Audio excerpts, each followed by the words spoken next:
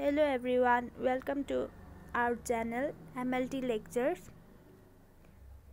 Today in this video we will learn about total RBC count by both manual method and automated method. Before moving towards the video, please like, share and subscribe the channel. First, let us discuss about RBCs. RBCs are also termed as erythrocytes. They are numerous in number. They are biconcave in shape and are non-nucleated. They are red due to presence of hemoglobin. The diameter of RBC is 7.2 μm and they are produced inside bone marrow. There are two ways to calculate RBCs. One is visual hemocytometer, that is also termed as manual method, and another is automated method. We will look one by one in detail. For visual hemocytometry method, we need hemocytometer or improved Newport chamber, then Rbc pipette and curb slip. Fluids required are RBC diluting fluid and blood sample. Blood sample may be capillary blood or EDTA anticoagulated blood.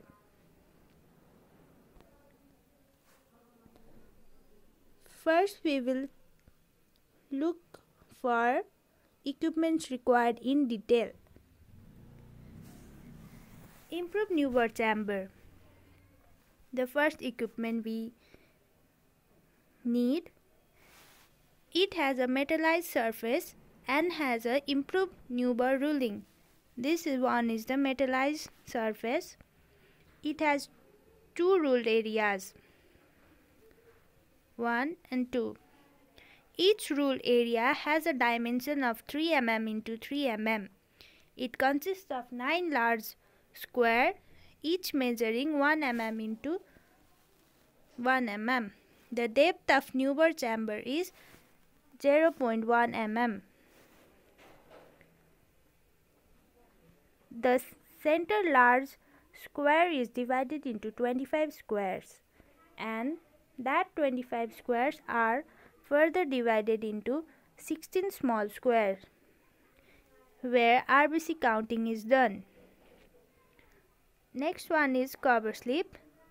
The cover slip here is a special type which is thick and optically flat, so volume occupied by diluted blood in each large square is 0.1 ml. This is the one side of the Newport chamber. Here, as we said, it is divided into 9 large square, 1, 2, 3, 4, 5, 6, 7, 8 and 9. Here, the corner large 4 squares are used for WBC count. And the center one is used for RBC counting. The center square is further divided into 25 boxes. The 4 boxes and the center one is used for RBC counting. This is how the cover slip is placed over the Newport chamber. Next we need is Rbc pipette. It has a bulb for dilution and mixing, and it is calibrated to deliver 0.02 ml of blood. It has got a bulb and a bead, red color. This helps in mixing of blood with the diluting fluid. The Rbc pipette has a marking at 0.5, 1 and 101. We normally use two kinds of fluid. It may be Hems fluid or a Deci's fluid.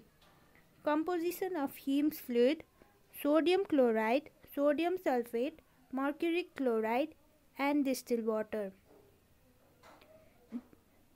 Whereas Deci's fluid contains trisodium citrate, formalin, distilled water. Now, how to do RBC counting? The blood should be drawn carefully to the 0.5 mark on the RBC pipette. If we are using the capillary blood, the site of prick should be clean with spirit and cotton and let it dry. Make a deep prick on the ring finger. Then the diluting fluid should be drawn up to the mark 101. The blood and diluting fluid are mixed by shaking in a horizontal position for 2 to 3 minutes.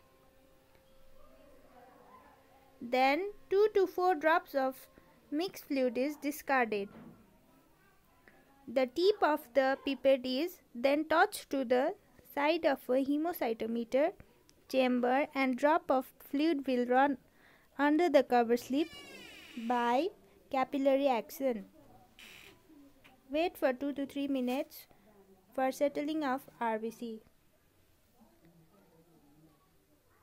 Total number of cells in 5 square in the center are counted under high objective, that is 40x.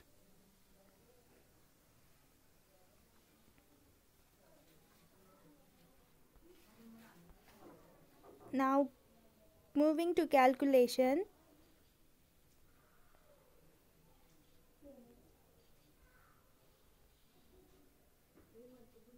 We have n equals to n1 plus n2 plus n3 plus n5. Now calculating dilution. We have volume of bulb is 101 minus 1 equals to 100 because the steam part of the pipette do not take part in dilution. Then 100 volume of diluted blood contain 0.5 ml of volume of blood and 99 volume of diluting fluid, resulting in dilution of 0.5 is to 100. So we get the dilution factor as 200. Then volume of 1 RBC square is 1 by 10 mm. Then volume of 5 RBC square is area into depth. We get 1 by 50. Now the main formula is RBC per mm cube of a given sample is number of cells in 5 square, that is n, then dilution factor into reciprocal of a volume. We have n equals n into dilution factor, we have 200 and reciprocal of volume is 50. The final formula we get is number of RBC counted into 200 into 50. Now automated method.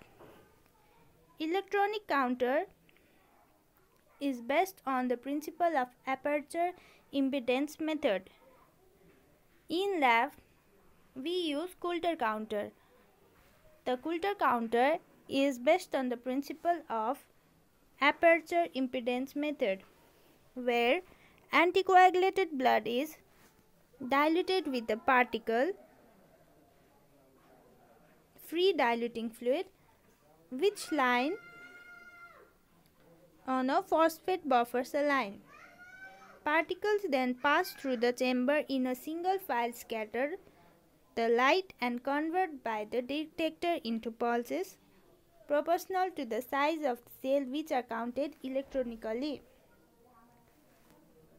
Normal count of RBC in male is 4.5 to 5.5 millions per mm cube.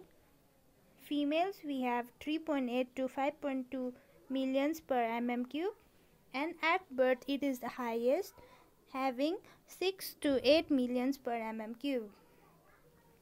There are some physiological as well as pathological conditions where RBC is increased or decreased.